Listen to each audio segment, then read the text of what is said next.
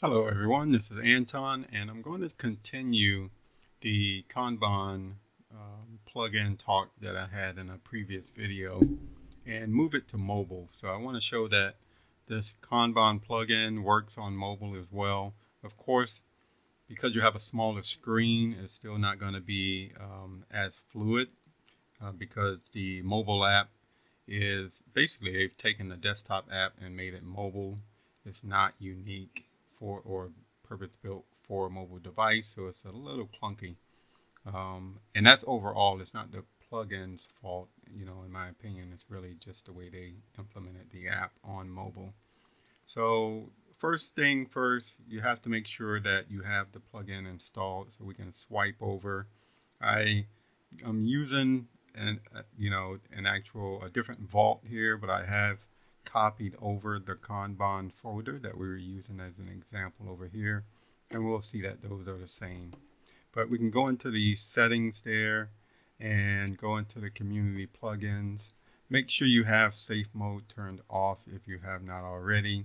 You browse through the community plugins and you install it the same way that you would on the desktop as you do on the mobile device. The experience is the same. Now you would make sure that it's enabled, and then everything is pretty much ready for you to go.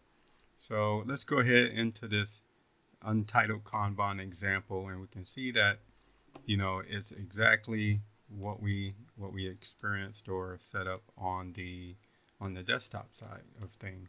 So you still have all of the same features. You can click on the more options. You'll get all the different options of what you can do there for the list, and also for the different cards that are in your Kanban board. So if we want to also move things around, you can still grab and hold on things here. Let's go ahead and grab it. We can hold. You can see I'm moving things around.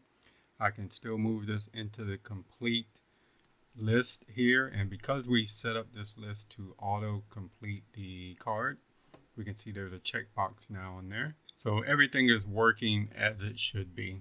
At the top bar, we have all of the same buttons that we would on the desktop, unless of course you go into the settings and you change those. So again, the experience is the same as you would get on a desktop. So if we want to create a new card, we can go ahead in here and do new card.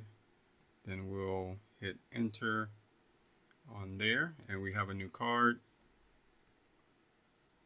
And we can continue that process over and over, just like we could before. And we can also kind of grab the different lists in there and move the different lists around as well. So again, it's usable. It's not as fluid as doing it on a desktop with a mouse, but it will work for you. So again, short video, just wanted to show the mobile experience using this Kanban plugin. If you like the video, go ahead and like and subscribe to the channel. I have a Buy Me a Coffee link in the description if you want to contribute that way. And until the next time, have a nice day.